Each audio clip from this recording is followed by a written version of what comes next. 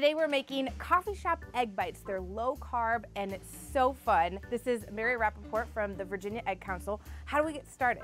Well, first of all, you need one of these little gadgets. It's called an egg bite maker. You can buy them online. These particular ones are by Hamilton Beach. They have several others that are available.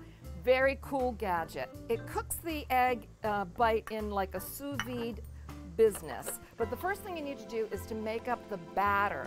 So you need to make the egg mixture, and to begin with, for every 2 of the egg bites, you're going to use an egg. But you can double this or triple this and keep this in the refrigerator for like tomorrow or the next day or for several other people.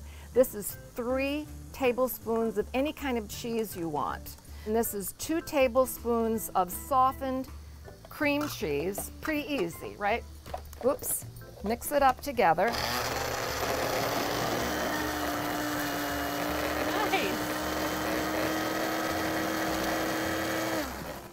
A speck of salt and pepper. That's a salt and pepper mix I've got.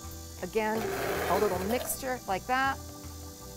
I take this out, and there's a line on here that tells me where to fill it to. So I'm going to spray it first with cooking spray, and then I'm going to pour this mixture right up to that line, right up to here, and it's exactly the amount that's necessary.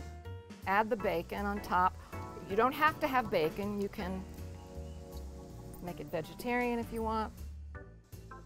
Look at that. Is that beautiful? They look so professional. Aren't and they how gorgeous? You did it right yeah, here. Isn't that great? Oh my goodness. They're so delicious. Really good. Just like the coffee shop. Just like the coffee shop.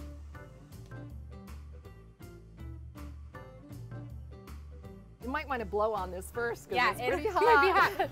Okay. Mm-hmm. Oh yeah. Delicious? Yeah. So good. And it's not $5. That's true. Much more practical.